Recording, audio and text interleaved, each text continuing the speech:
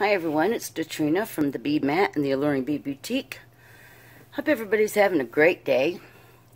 I want to talk a little bit about what's going on with the Bead Mat and all my different avenues of teaching and what I've been up to for a few minutes. First of all, the Bead Mat is up and running, and I did finally work on the pricing plans for the subscription levels.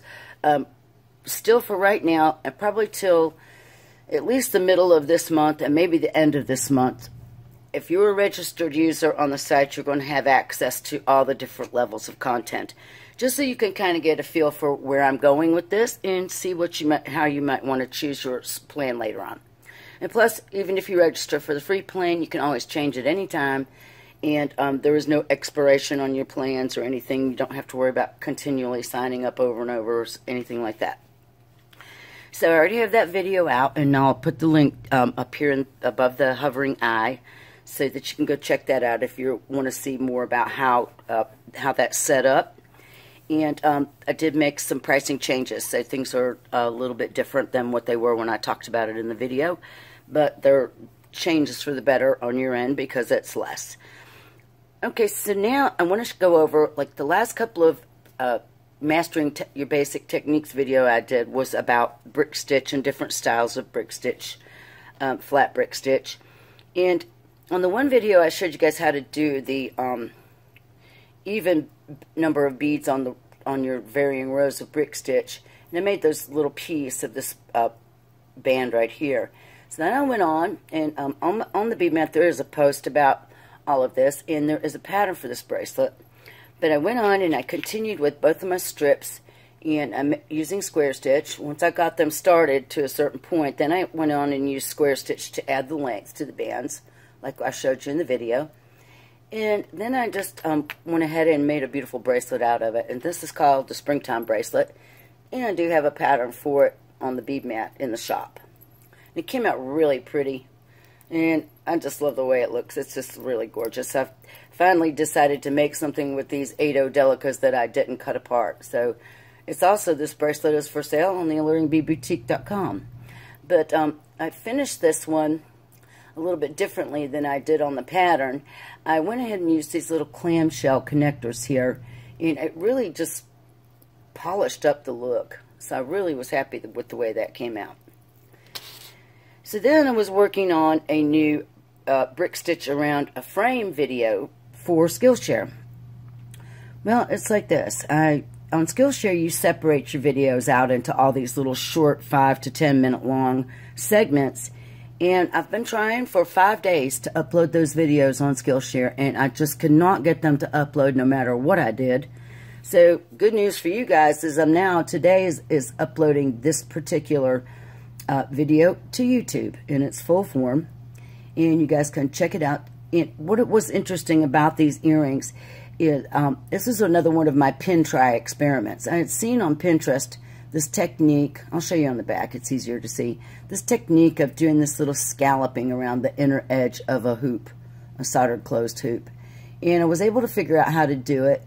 And so then I just got, a little carried away, and I went ahead and made this cute little pair of earrings. And like I said, you'll be able to check that video out here within the next day or two on YouTube. I think they're really pretty. So another post on the Bead Mat, which is not available anywhere else, is the tutorial for this beautiful pendant. So this is a little stone. It's a composite stone from Hallcraft Beads. I think I got them at Michael's. Anyhow, I made this little beaded bezel for it. Even though it's a bead, it looks like a cabochon, and it's just beautiful. So I called it the Stone Mosaic Pendant. And although I didn't show you how to put this little loop of beads on at the end, I'm sure you can figure it out, because all I did basically was sew between that super duo and that super duo.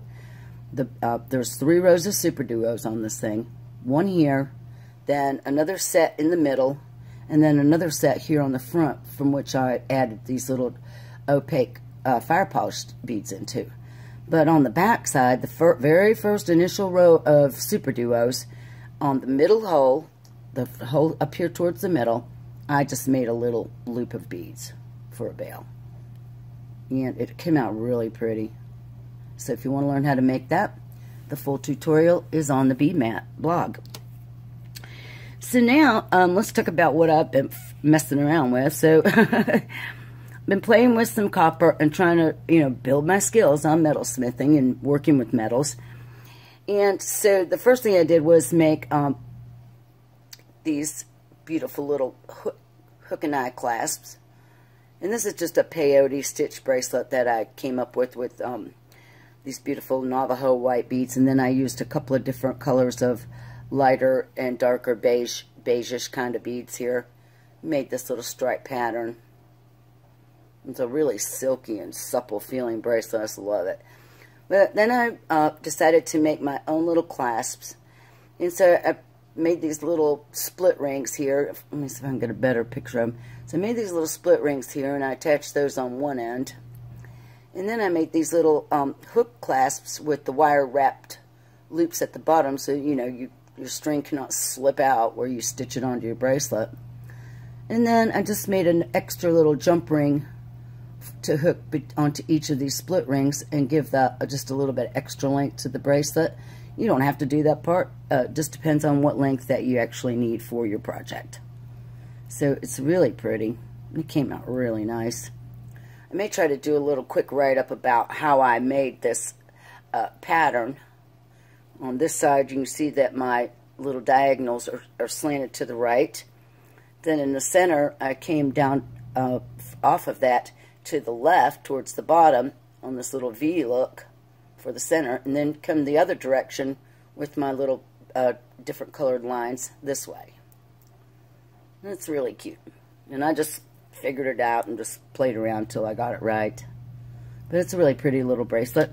If you're interested in something on that, shoot on over to the Bead Mat or over on Facebook and the Bead Mat group and send me a message and let me know if you'd like to see a little bit more about this bracelet. Now, I'm doing a write-up sometime over the weekend for these earrings. Basically, this is my exact same design that I used for my Aventurine Dreams pendant, which is a class available on Skillshare. But I had these beautiful little rose luster mini silkies, and I thought, well, I'm going to try that instead. So I wound up using some other gold toned beads and things like that. And then I made some ear wires here with some gold fill wire that I have around. And they just came out really elegant and beautiful. And on the back, that's what they look like. You can see that a lot of your foil back, the foil back is completely protected on these big rivolies, so that, any skin oils or bumping up against something won't damage that foil back here on these beautiful big rivolies. So I am doing a write-up on these, so you can look forward to seeing that on the Bead Mat. And then also, for a limited time, I'll probably make the Aventurine Dreams pattern free to a certain level of subscriber. I haven't figured that part out yet. I may make it available to free for all the registered users for a week or something.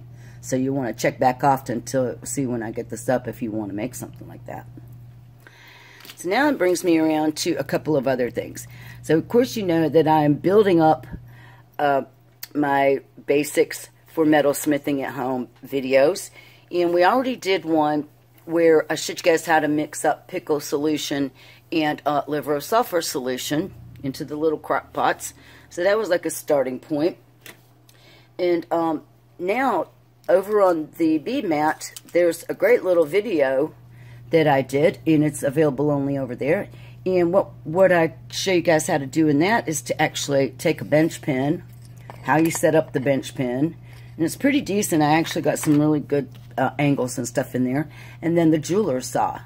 So if you want to go over there and check that out, it will show you exactly how to put the blades in the saw, how to set this up on your desk. And then also I went ahead and showed you guys how to make this little charm, this little heart, which in the video I didn't get the texturing part done, but I have since textured it. And I punched a little hole right there and added some chain, and it just made this cute little adorable copper charm. It's really neat. Something I just did off the cuff was I have a book that I got over the holidays, that shows how to make, you know, different little metal findings and all kinds of stuff, because I'm really interested in working with metal. So I've been trying my hand at several things. So anyhow, I made this cute little copper bead cap and put onto this little howlite disc coin bead. It's a howlite dyed red. It's really pretty. And then I just used some copper wire, and I flattened out one end for a head pin down here. And then I came up and made this pretty little wire wrapped loop at the top. So it's really secure.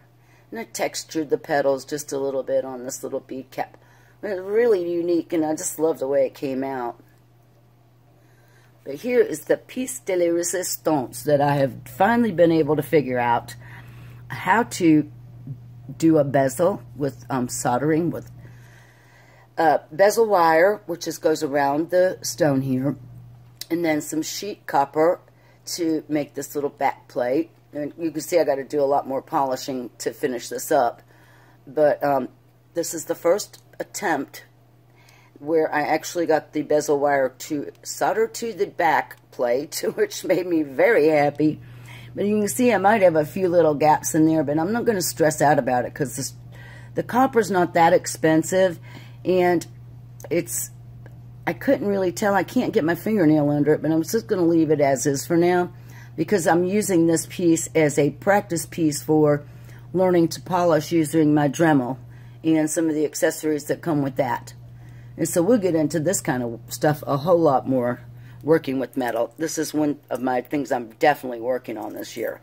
And I just wanted to show you really quick, and I wanted to let you know that there's a great little video up on how to get started with the bench pin and the jeweler saw, and I also put some links in there to these products where I got them, and where I actually found them even cheaper than where I got them. I got my bench pin, which is the Euro 2 bench pin. I got it off of Amazon, and it was a really good deal.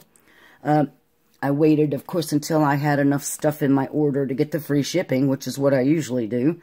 But if you want to head over there and grab us some of this stuff, I've got the links right on into the post about this items and about this, you know, these tools. So this one is the Artistic Wire Jeweler Saw, and it comes with 36 blades, 12 each of 3 different sizes. And so it was a good deal when I got it, but it's even a better deal over there on Amazon, so you might want to check that out. You'll also need to invest, if you want to start sawing on metal, you'll have to get some cut lube, and there's also some links to this on the article. So that is basically where we're at today.